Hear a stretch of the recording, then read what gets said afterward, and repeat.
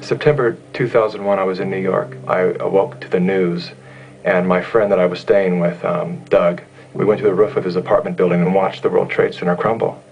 And both of us simultaneously looked at each other and said, we have to go down there right now. We were literally running against the current of people that were rushing out of the scene. We were running into the scene. Doug works in the media, so he had media badges that allowed us to get beyond barricades that were just being set up by local police. There was still no support system for these firefighters and these rescue workers. So it became a real necessity that we find food and water really fast. So we actually, with the support of a couple of NYPD police officers, we started looting all the nearby delis and supermarkets. And we had turkey meats, and we had the finest of New York delis meats and everything. After a while, it became clear that there was just one food that all the rescue workers wanted, and that was peanut butter and jelly sandwiches. And I later realized that it was because it was comfort food. And it was the first area where they actually did the first roll call. Fire chief stood up on top of one of the crushed fire trucks. There were probably 400 names that he called off, and at least half of them were not present. As the reality set in with all of the firefighters around, that they were not present because they were not alive. They were in the building. They started to literally crumble like dominoes all around us. They fell to their knees, they sat on curbs, and these big hardened men were just in tears. The earth movers came in to clear the way for all of the rescue vehicles, and Wall Street was lined with fine automobiles, so the only way to move them was to literally push them over with these earth movers. They just flipped the cars one at a time, all the way down the road, flipping cars out of the way. And I watched these material items go from being this beautiful car that I was drilling over to just being trash in seconds. We watched them, we just stood there, you know, like 12 guys going, oh my God, how can they do that? But then it became really clear to me that it's like, that was so irrelevant to the task of finding people alive that all of the material world was just garbage at that point. It didn't matter. I had suited up, you know, rescue workers' uniform, basically, with the respirator and everything on. And this actually ended up becoming my pass to get into the ground zero, where it was nothing but qualified rescue workers. And here I was, just a civilian with really no qualification to be there. So the first victim that was found was this little man in a suit, and he had been completely crushed and disfigured under a fire truck. And I stood there looking at him and imagining what his story must have been, that he likely hid under the thing that felt the most secure, like a fire truck. Do you know what I mean? He probably crawled under that fire truck as debris was falling, only to be crushed under that fire truck when that entire rig was crushed upon him. And so that was really the first sobering moment of, wow, okay, this is what we're here for, and this is what we're going to witness, and am I up for it? And you know, I didn't really even have to think about it. It was just a yes. I finally went to take my first nap in 40 hours, 40 plus hours. I really don't know. It was kind of timeless there. And I found an apartment building that had been completely abandoned.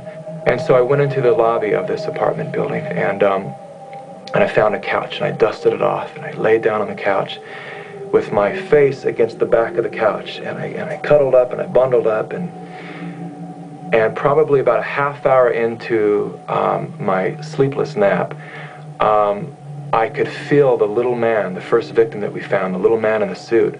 I could feel him kneeling behind me, and I could see it vividly.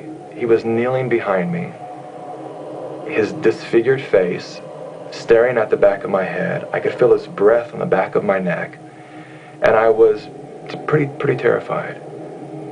And I just laid there for, I don't know how long it was, 5 or 10 minutes, just thinking, what is he doing? And I was still and quiet long enough for that voice, that voice, whatever you want to call it, my internal voice, that said to me very loud and clearly, this could be your Vietnam, or ...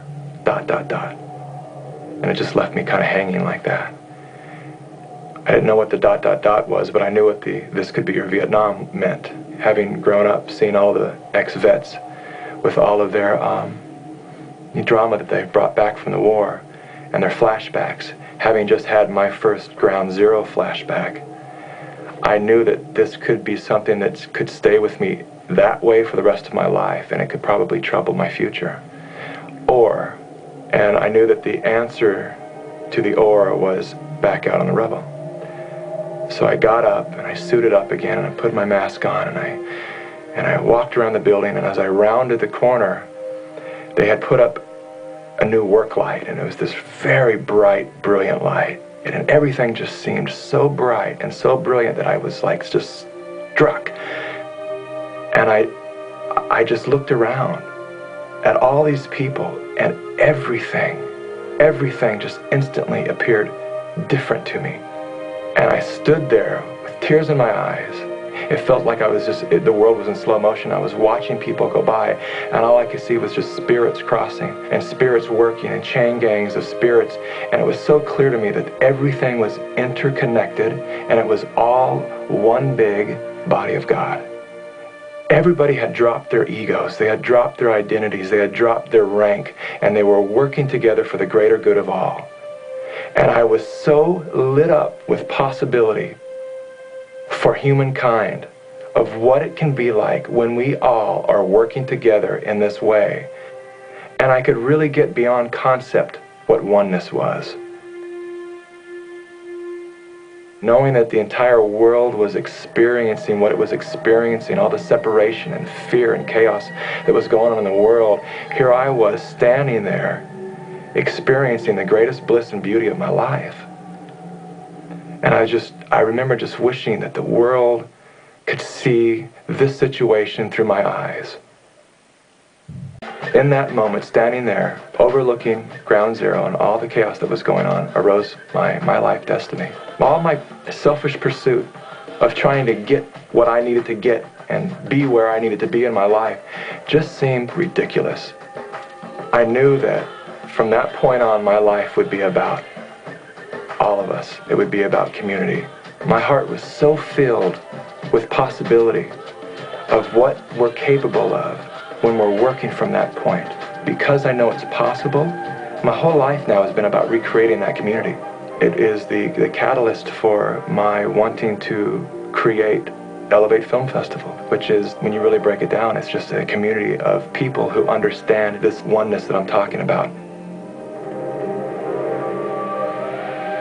Can we bring people into an experience that's so much bigger than who we think we are, that we can experience that level of oneness? Because when you do, there's nothing more beautiful in this lifetime, in this experience. There's nothing greater than that.